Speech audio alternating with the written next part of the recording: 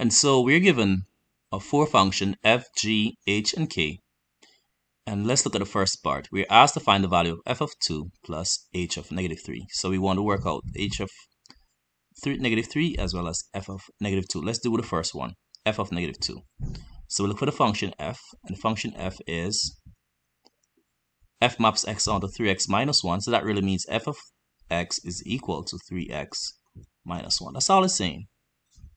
And so to find f of 2, we replace the x, the input value, being 2 there. So where we have x, we put 2. And we work out the right hand side. So 3 times 2, since x is 2, will give us 6 minus 1. That gives us 5. Now let us find h of negative 3. So we call the h function. And instead of writing it in the mapping form, we write it as the equation form, h of x. Next step, we replace the x with the input value of negative 3.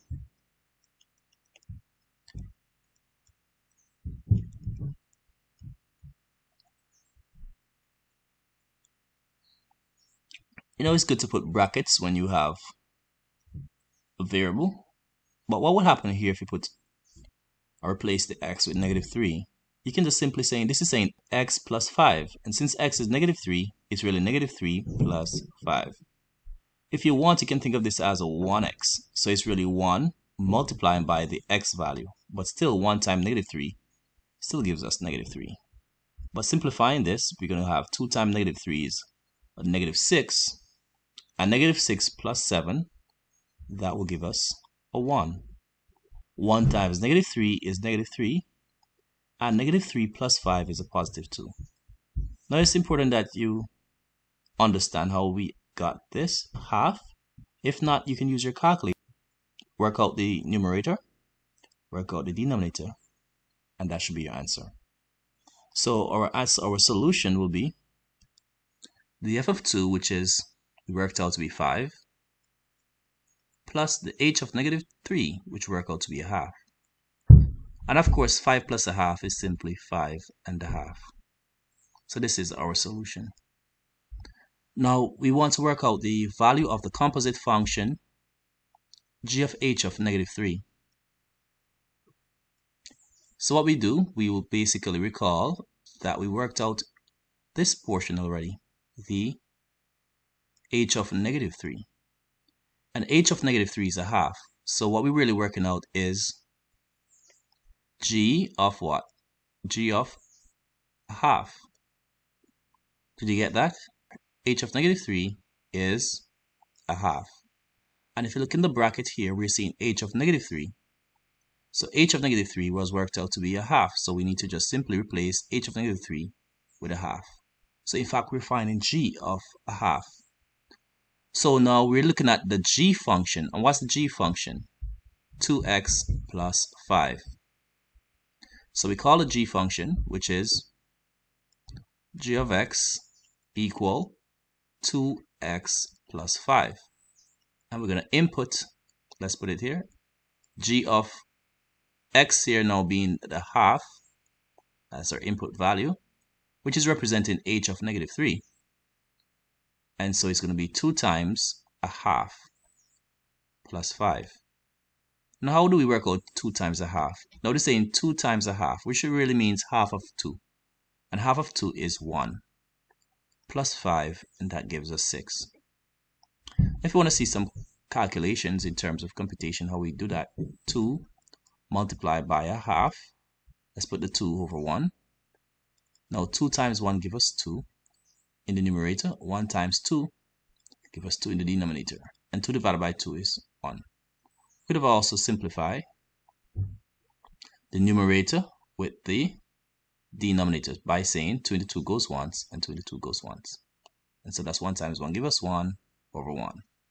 So this is our solution, 6. F squared of 2 is f of f, that's where the squared comes from, of 2.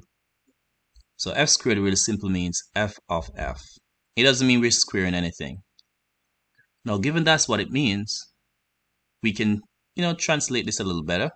We can say it means f of the solution to f of 2. So we find f of 2 and we put it in the function f. So let's do that now. Now, if looking at f of 2, we already worked that out since it's based on these functions that we have at the top.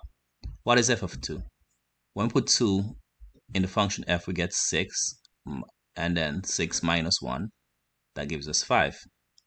And if we look at this, we actually see that we actually did work out f of 2, and we got 5. So that's exactly what we're going to basically use. So f of 2 is the same thing as 5. So we're replacing f of 2 with 5.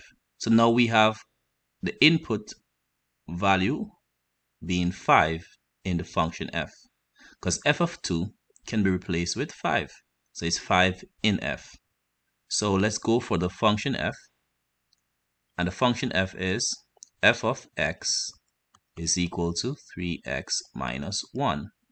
So now what we're going to do, we're going to replace this x with 5, because it's saying f of 5 instead of f of x. So f of 5 is equal to 3 times the x value, which being 5, minus 1. This gives us 15 minus 1, and this gives us 14. So this is our solution. Now let's look at this now. The value of the composite function g of f of 2. Now this is similar to the previous one, but notice that we have g of f of 2. So this is really saying that we want f of 2 within g.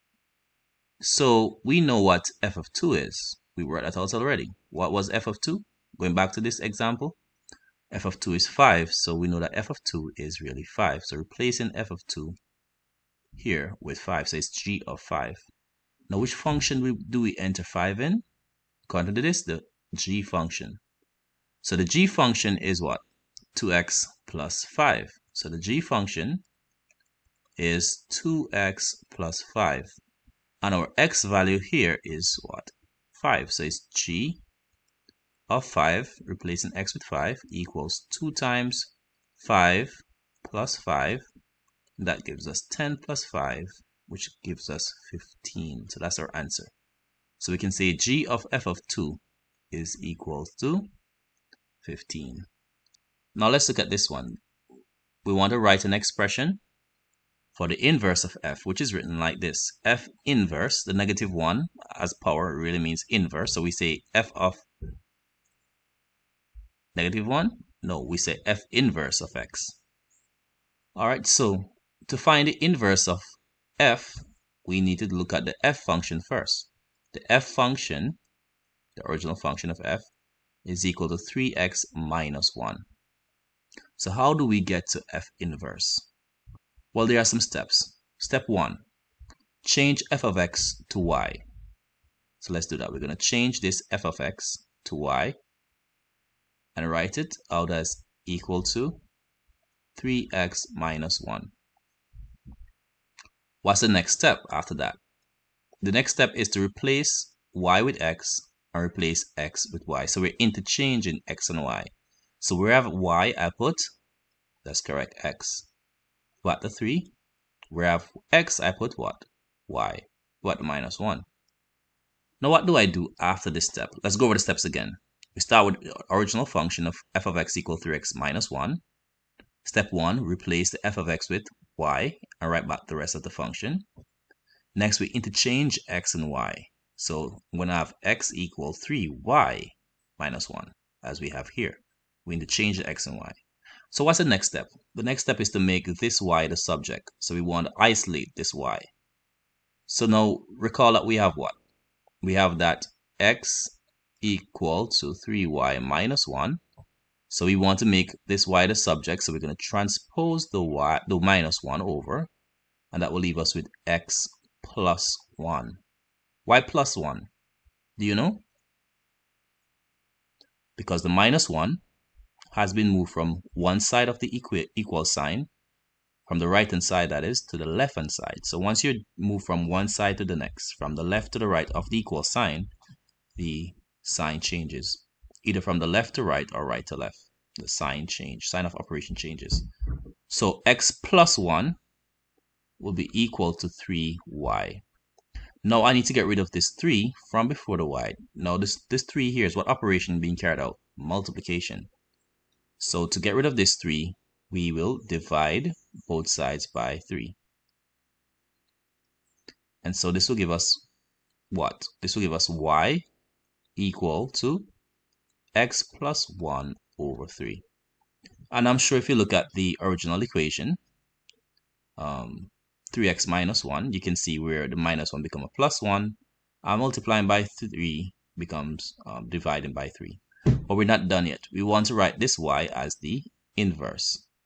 Remember, this y represented f of x. So this y will represent the inverse of f of x, which is x plus 1 over 3. So if it's simple like this, you can actually go from the original function straight to the inverse without going through these steps. If it's this simple. All right, so that's our inverse of f of x. Let's go on to the next question. This is asking us to evaluate or find the value of f inverse of a half. This half cannot go into the original function of f. It must go into what? The inverse function. We're seeing this is saying inverse. So we want to ensure that we're using the inverse function. So we just don't want to go and input using the wrong function. It says inverse, so we need to use the inverse function. And we did find the inverse function. Inverse function is x plus 1 over 3. So let's write that. The inverse function of f is x plus 1 divided by 3. So what we're going to do, we're going to replace this x now with a half. So it reads f inverse of a half. So replacing this x with a half, we say it's equal to, where we have x here, we're going to put a half plus 1 divided by 3. Now, of course, you know this is going to be what? What's a half plus 1? That's 1.5. 1.5. Let's write that. A half plus 1 is equal to 1.5. And of course, you can write that as 2 ones, 2 plus 1, 3 over 2. So that's 3. So half plus 1 is 3 over 2 divided by what? Divided by 3. So what we can do, we can get rid of the denominator here by multiplying this fraction by 2 over 1. Also multiply by 2 over 1 as well. So what this does, it cancels out the 2's. So what we have is 3 over 6. And 3 over 6 can be simplified as 3 into 3 goes once and 3 into 6 goes twice. So that's a half. So our answer, f inverse of a half, is actually a half. Let's find f inverse of 3/4. So again, we're dealing with the inverse function. So we look for the inverse function and not this original function since we're talking about inverse. So I'll have the inverse function. I'll get that function which we worked out already. And we replace this x with the input value of 3 over 4 or 3/4. All right, so we'll have this will give us what? Let me just write it here. Replacing x with 3/4. All right, so now what is 1 plus 3/4? 1 and 3/4 divided by 3. And 1 and 3/4, we can actually write that out. Let's write that out. Let's write out the numerator as a improper fraction. 4 ones 4 plus 3, that's 7 over 4. All divided by 3. Now, as I did in this example here, to get rid of this 4 is to multiply the numerator by 4 over 1. So it allows us to cancel denominator with numerator, give us 1. And then we also multiply this by 4 over 1 as well. So this will be equal to, since we have 1 times 7 is 7, and 3/4, that gives us 12. And of course, this cannot be simplified any further. So our answer is 7 over 12. Determine the value of x, which makes the following function undefined. H of x is equal to what? 2x plus 7 over x plus 5. So a function is undefined if the denominator is equal to 0. Denominator here is actually x plus 5. And so we set it equal to 0. But what is the value of x that will make this expression here 0? That's correct. X will have to be -5. No, so what we're going to do, we're going to say x is equal to, I will subtract this 5 from this side, leaving me with x. And then I will also subtract 5 from this side as well, and that will leave me with -5. So you can think of it as this +5 being transposed to the right hand side from +5 to -5 on the other side. So x is equal to -5. All right, what about this one? K of x. In other words, what would be the value of x? What value of x will we put here? That when we put it in this function, it actually works out to something over 0, which means that it will be undefined as well. So what we do, again, let's write the function 7x plus 1 over 5x minus 1. Take the denominator, 5x minus 1, set it equal to 0. Now we need to find what x is, what the value of x will have to be to get this to be 0. In other words, the denominator will become 0. Step 1, transpose the minus 1 over, and this will give us 5x. The minus 1 goes over as what? Plus 1, so that's 0 plus 1, which is 1. Or we could say we add 1 to this side, we add 1 to this side, so this will cancel out, leaving us with 5x equal 0 plus 1, 1. 5x equal 1. So we're going to divide by 5 to give us 1x. We also do the same thing to the other side. So what we have here is that x will have to be 1/5.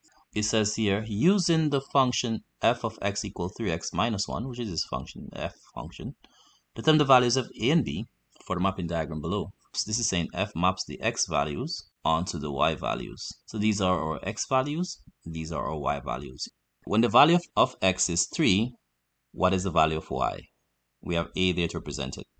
So we take the function f of x being equal to 3x minus 1, and the input value there is going to be 3. So it's 3 times 3 minus 1. That will become 9 minus 1. That will be equal to 8. So in other words, a is equal to 8. You can use this mean, therefore a is equal to 8. For b, what is b? Now we're actually going from the y to the, we're given the y value, so we need to get the x value, so we're actually doing the reverse. And when we're doing the reverse, we use the inverse function. Remember, we found the inverse of f of x. The inverse of f of x is equal to x plus 1 over 3. So when we're going from the y to the x, we use the inverse function. Y became x. Remember, we interchange x and y when we're trying to find the inverse. So that's exactly what happened here. So we can afford to replace this x with -7 because y became x. And so we'll have -7 plus 1 over 3. This will give us what? -6. Signs are different, so we subtract. We have more negatives, so that's -6 over 3, and that's -2. So b equal -2, because we put 7 into the inverse function means reverse, and so we'll get -2. But can we prove it though? Well, if we put -2 in the original function, let's see what happens. 3 times -2 minus 1, this will give us -6 minus 1. The signs are the same, so we add and keep the sign, -7. So we're seeing it actually worked. When b is actually x is equal to b, which is really -2, put it in the original function, we do get -7.